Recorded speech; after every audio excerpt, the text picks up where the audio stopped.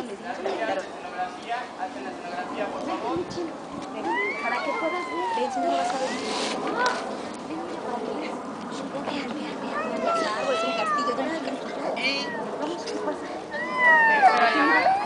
Les vamos a pedir a todos que estén en silencio para que se pueda apreciar lo que los niños prepararon que tenemos en esta ocasión. El micrófono, entonces, vamos a hacer un gran esfuerzo para que esto salga muy bien. Ok, vamos a comenzar. Excelente, muy bien. Hace 158 años, en la guerra contra Estados Unidos, unos jóvenes cadetes, casi niños, con su valor, nos enseñaron lo que significa el amor a la patria. Tras múltiples victorias en casi todo el Valle de México, el 13 de septiembre de 1847, los soldados norteamericanos llegaron al castillo de Chapultepec, en donde se encontraba instalado el colegio militar, y lo atacaron ferozmente. Desafortunadamente, muchos soldados mexicanos mueren, quedando solamente un grupo de jóvenes cadetes. El general Monterde les ordena abandonar el castillo para salvar sus vidas, pero ellos se niegan a obedecerlo.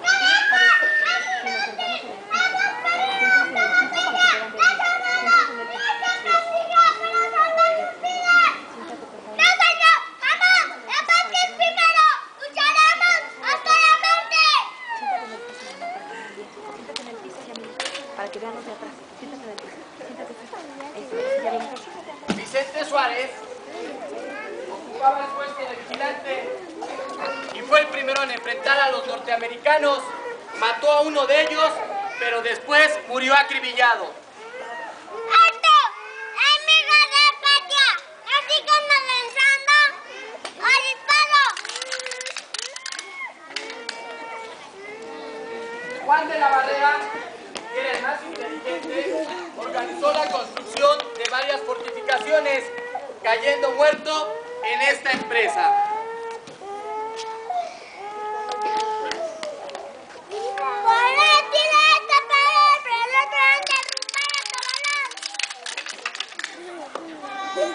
Francisco Márquez, a pesar de ser el más joven, fue uno de los que luchó con más valor y decisión. Valor y decisión y vida por mi nación.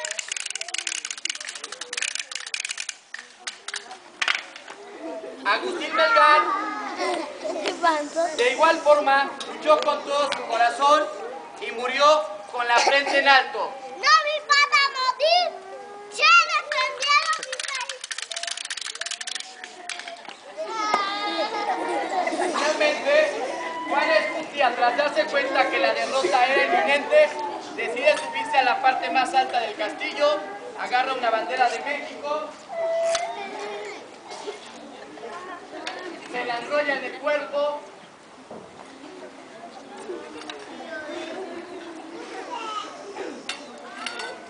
y se arroja al vacío.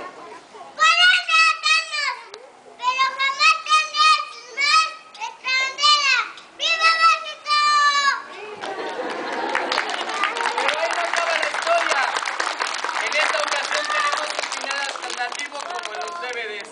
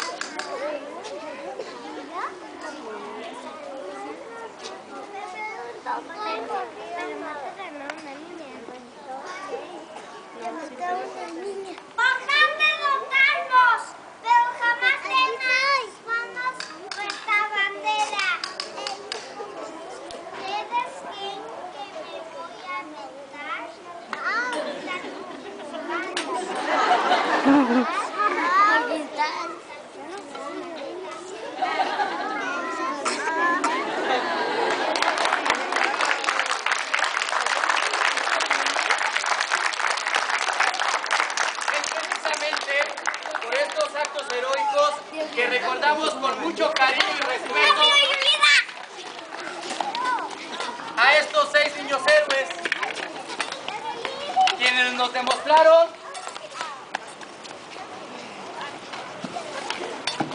que el amor a la patria no se mide de los pies a la cabeza, sino del corazón al cielo. Ya, falta Víctor, ahí métalo. Eso, muy bien. ¿Están chicas? ¿Las ganas?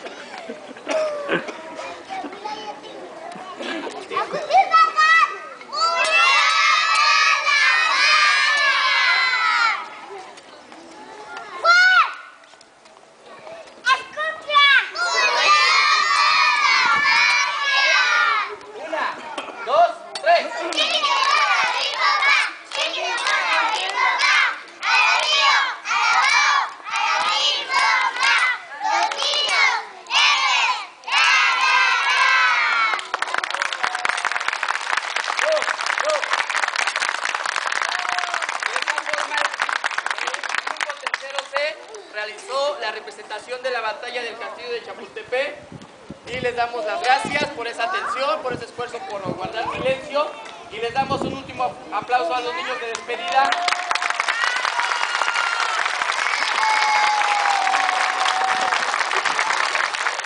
Y nada más recogemos nuestro material para que la maestra Patricia